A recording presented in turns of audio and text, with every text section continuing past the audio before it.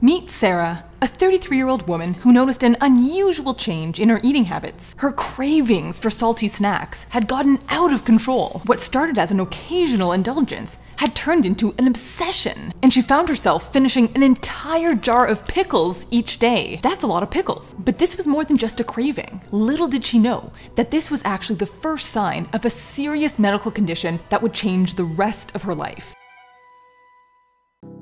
For the past few months, Sarah hadn't felt like herself.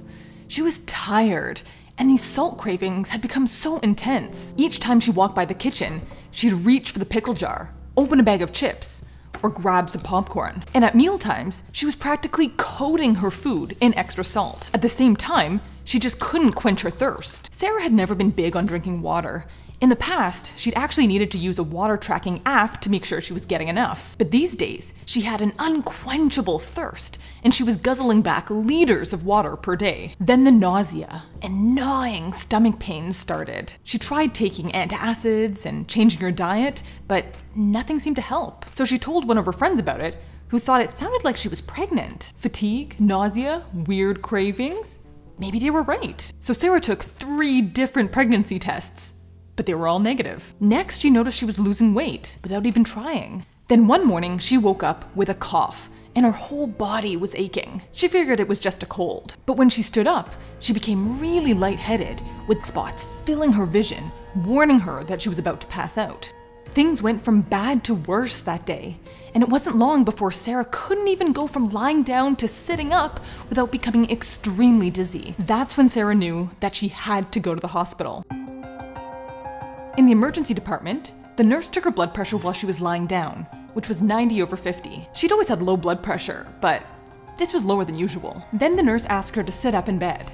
And just like before, Sarah started feeling dizzy again, and her blood pressure dropped to 80/40. She also had a fever and an elevated heart rate. And although she was breathing a little bit faster and she had a productive cough, her oxygen levels were still normal. The emergency doctor ordered a chest x-ray and some blood work to investigate. Looking at the chest x-ray, you can see here that there's an obvious pneumonia.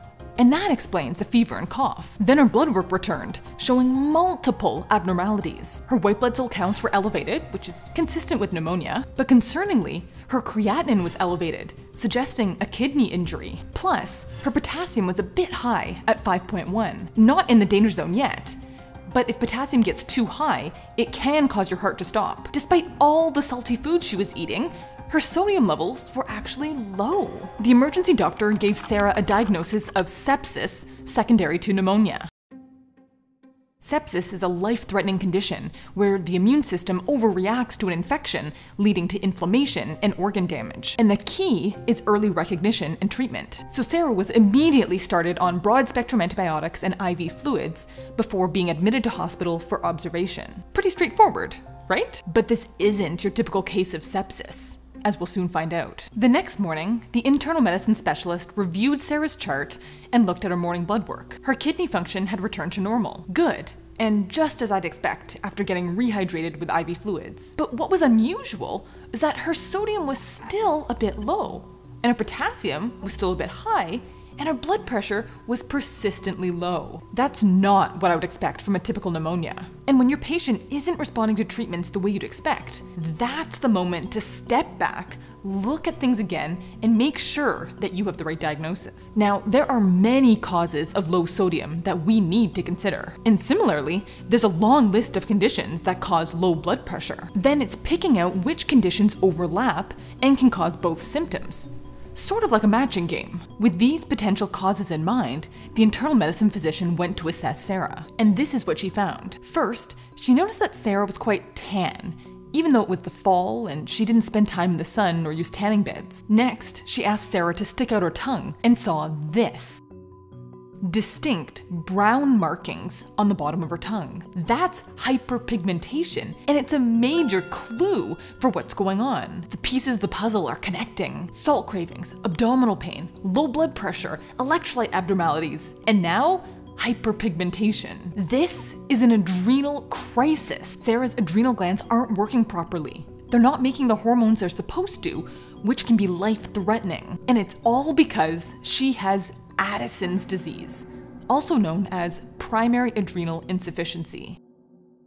One thing I find so exciting about this case is that looking at the tongue was crucial for making a timely diagnosis. Your tongue can tell you a surprising amount about your health, and I actually made a whole video talking about specific things to watch out for. Now, to understand how an adrenal crisis caused Sarah's symptoms, we need to take a deep dive into the adrenal glands. These amazing organs sit on top of the kidneys like little hats, and each layer is responsible for creating a different hormone that's essential for keeping you alive. Think of it like a layered cake with different flavors. The outer layer makes aldosterone, a hormone that regulates sodium and potassium in the kidney. In simple terms, aldosterone makes the kidney retain sodium in your body and pee out potassium. In Sarah's case, without aldosterone, salt was flowing out of her through her urine and extra water was going with it. That's why she was experiencing the salt cravings and why she became so dehydrated with unquenchable thirst, dizziness, and low blood pressure. The next layer of the adrenal gland makes cortisol. A lack of cortisol caused Sarah's nausea,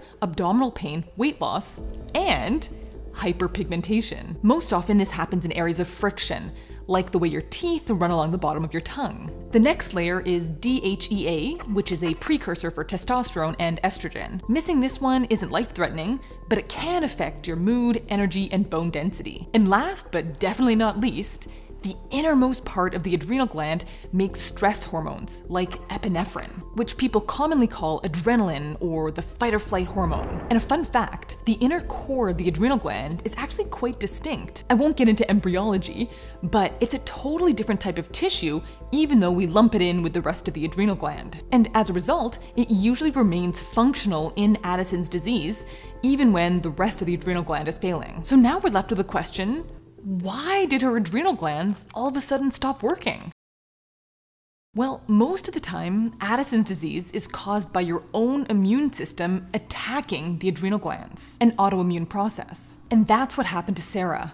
An antibody called 21-hydroxylase was found in her blood, and this attacks an important enzyme in the adrenal gland. Okay, so we know what caused the Addison's disease, but what triggered the adrenal crisis? Well, this process, this autoimmune destruction of the adrenal glands, likely happened gradually over the course of months. Our bodies are incredibly good at adapting, and most of the time, people don't develop any symptoms until 90% of their adrenal cortex is destroyed by the immune system. But then Sarah got pneumonia, which put her body under much more stress, and her body needed to have more cortisol to keep her blood pressure normal.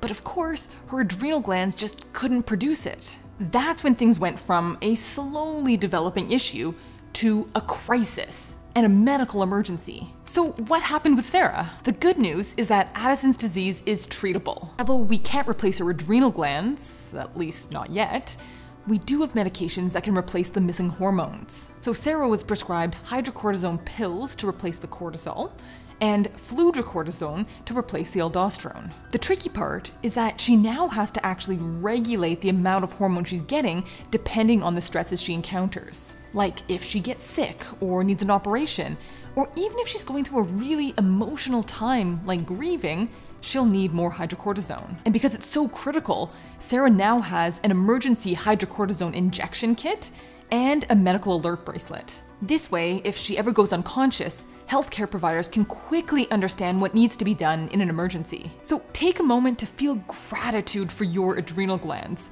a part of the body that we never really stop to think about until it's not working. This video was adapted from a peer-reviewed article in the Canadian Medical Association Journal, so I'll leave a link in the description if you want to learn more. Click that like button as a way to tell me if you want to see more videos like this. Be sure to subscribe, and that way I'll see you in the next video. So, bye for now.